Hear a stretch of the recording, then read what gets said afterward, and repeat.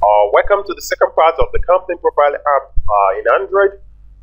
We're actually continuing from the first tutorial where we actually explain the layout of this application, talk about the drawable, and also we talk about the DB file, which sits right in the assets folder.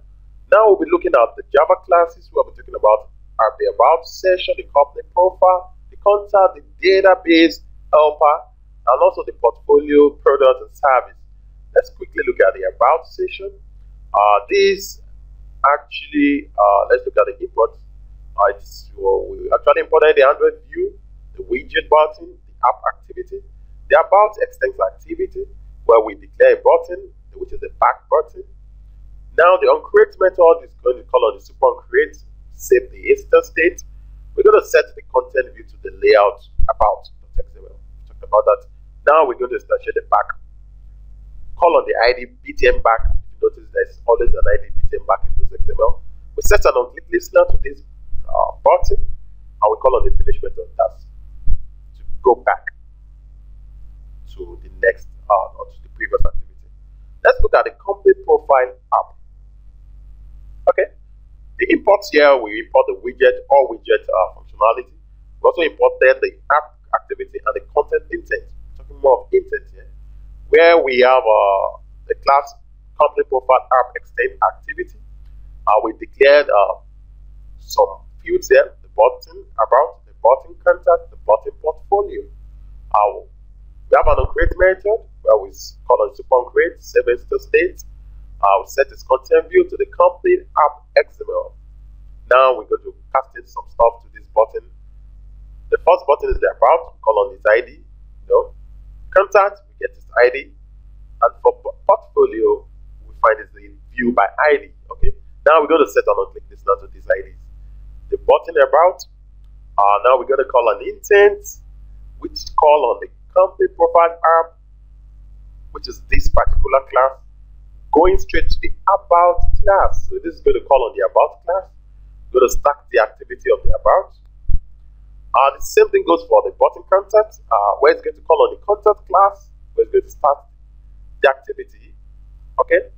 And also for the portfolio, it's going to call on the portfolio class and it's going to start the activity, the about, based on the about class.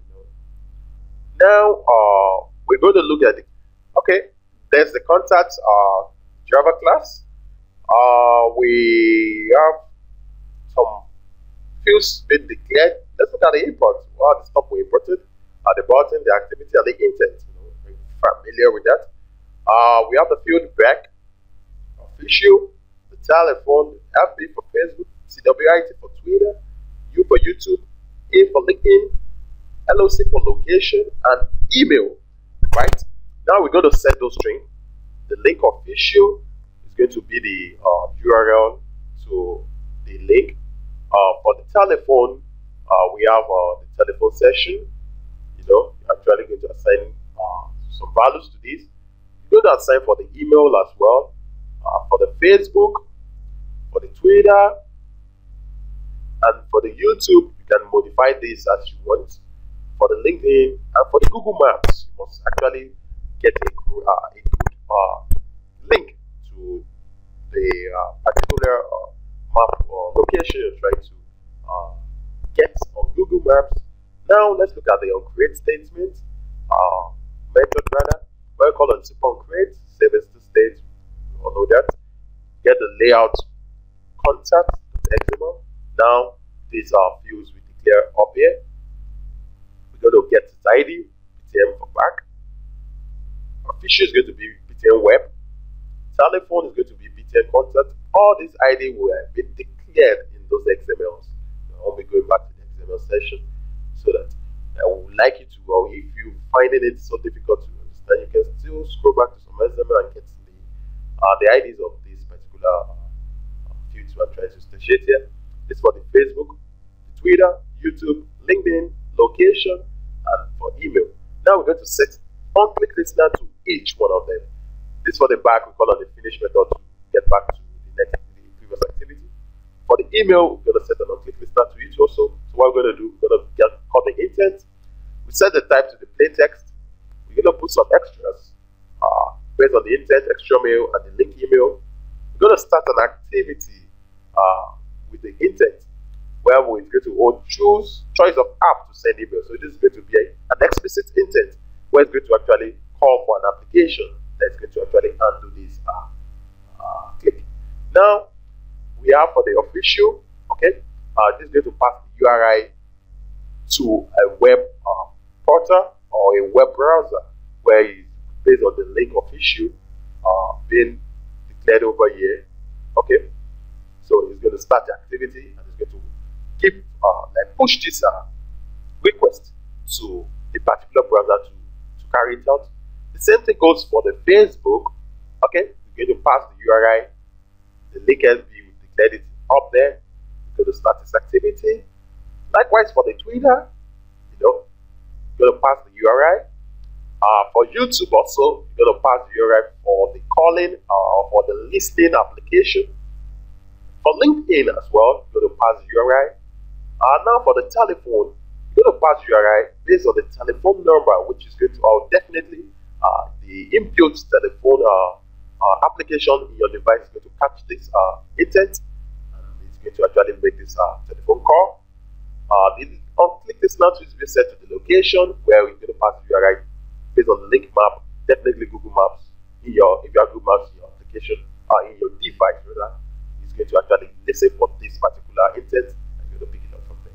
So, hope that is very clear. Let's look at the portfolio where we talk about.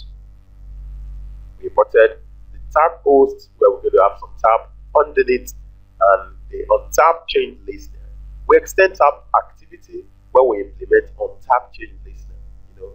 So we're going to declare the tab host and the resources for the class tab host and resources. Operate method where we're going to call on the portfolio. Now the rest, we're going to get the resources. The same thing goes for the tab host.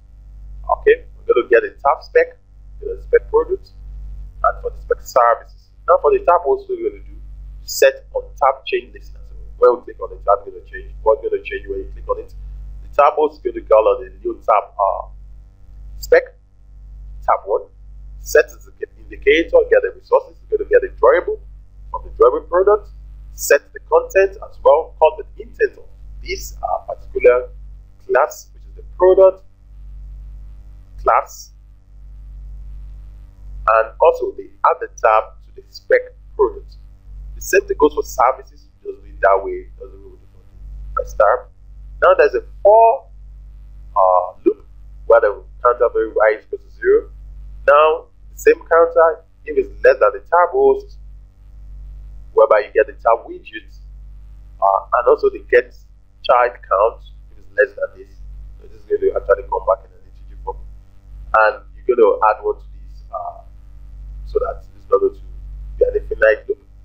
Okay, so if this is true, the tab host is going to get the tab widget. It's going to get the child at the particular counter. It's going to set the background drawable based on this ID. Get its resources.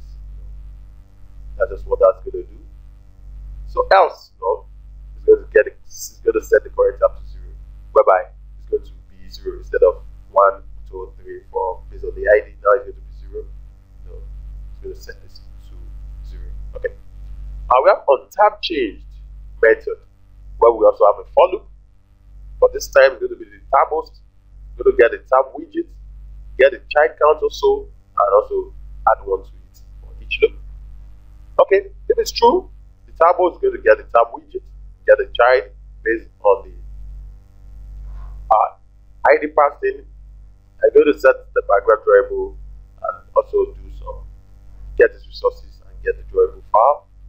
So, if not, it's going to return the get tab widget without and also the get child based on the tab host. It's not going to use its counter.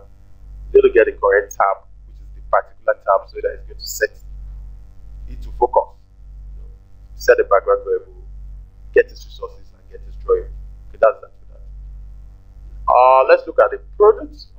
Now we're going to have the product where it says activity. There's the list product. There's an array of string, which is the title, description, the image, and the category. The back button, which we know as a dialog, our spinner. Now this is going to call on the product. Let's look at the product adapter class, which extends the base adapter. We have the private field layout infader, even a public method called public adapter, where we have the context as a parameter. We're going to pass the infader to the layout infader from the context.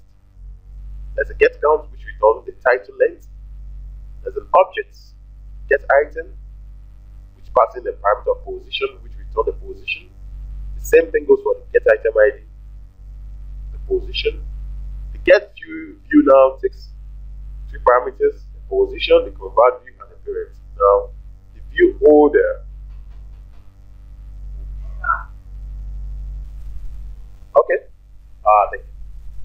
Now, if the converts the order, it's going to call on the text title product, also call on the text cat product and the image product, sets the text view and the imagery to its corresponding value. Else, the order is going to convert the view and get its tag, and the string URI is going to pass the image of the particular product. That's going to come on the list view. Okay, and also return the convert view. All right. I will be looking at the Android manifest, where we have the permission, the internet permission, the access network state, and the call phone. We're going to be calling the minimum SDK 7 and the target SDK version 15. Let's look at some activities that we actually declared. Incorporate those activities in here. We have the launcher activity, which is the main activity. That's fine. Now we're going to declare the portfolio, the products, the service, the about, the content classes, and also assign their theme, corresponding theme, no title bar, no title bar. Okay. All these activities are very important in the manifest. You must declare them and also this permission. Okay, I would like to launch this in my Android emulator so that we'll be able to see how this application journey flows. It's been a long journey right from the beginning, and I'll also upload the source code to my GitHub account. It's a robust application, whereby we talk about the database helper as well. Okay, I've forgotten to actually look at the database helper company, where we assign the table name, TB product, the table row, table product. Okay, we did some database helper company. We pass in the context. We create an empty database on the system and we write it with your own database. This is where we check for the database if it exists. So we're going to read it and close it, and also toast to the screen if the database is actually visible or there's an error copy in the database. We're going to check the database as well here. We'll call on the SQLite database. Okay, let's try and catch method to get the DB path and the DB name. Okay, this time we're going to copy the database, so it's going to throw an input and output exception that if it's not there, after the file is absent. Okay, we're going to open up the database and throw out the exception based on the pattern name. We have to open it up. Okay, this is when we close this up, close the database. On create method, whereby we only pass the parameter DB from the SQLite class, and also on upgrade.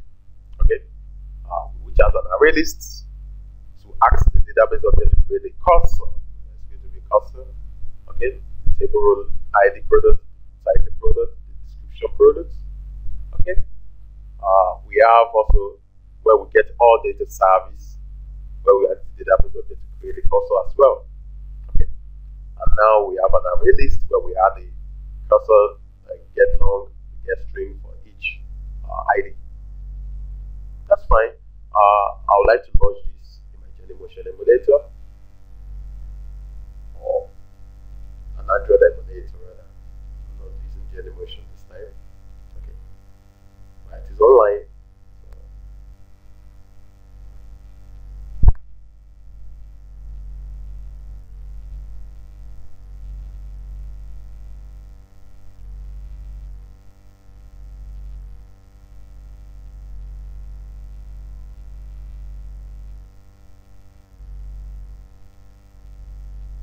Alright, you should notice the company profile app, the image, the background, the about session, the portfolio, the content, and also what else do we have? We have the full set copyright 2016 Delaroy Studios. So let's look at the about us section. You click on it, should take us to the about section. Okay, we have the about us, we have the vision and the mission statement, the copyright distance, the back button. Let's click on the back to take us back to the previous activity. For the portfolio, let's look at the portfolio. What do we have in our portfolio? Okay. This is actually reading the data from the database. SQL database. Okay, which actually tells us to wait for some. So we have the tab I talked about. Tab hosts we created. The 2 tab hosts. So let it read the data. Okay. For each product which comes up in a list view. You understand? And the logos for each of the products. We click on one of it. Will actually give us details of the product, the category, the title, the description, of each product. The scroll view for this. You can see how slick it is. So click it right. Back takes us back. Okay. This for the order service. The other tab. Let's look at what is actually why inside here. It's also reading data from the SQLite database.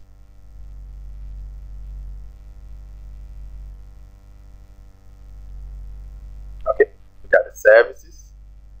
Alright. Yeah, it's fine. Let's go back.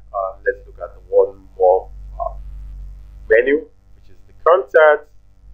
Okay. Right. Where we have the address, contact, where this click on this is going to call on the device phone dialer, the email, the official website, getting social, the Facebook, followers on Twitter, followers on LinkedIn, subscribe on YouTube, our location, going to call on Google Maps. This is very okay, very presentable as a company profile application in Android. Thank you very, very much for listening and hanging out with me throughout this tutorial. I hope you've gotten 1 or 2 things from this application. Don't forget to subscribe to my channel. Have a wonderful time.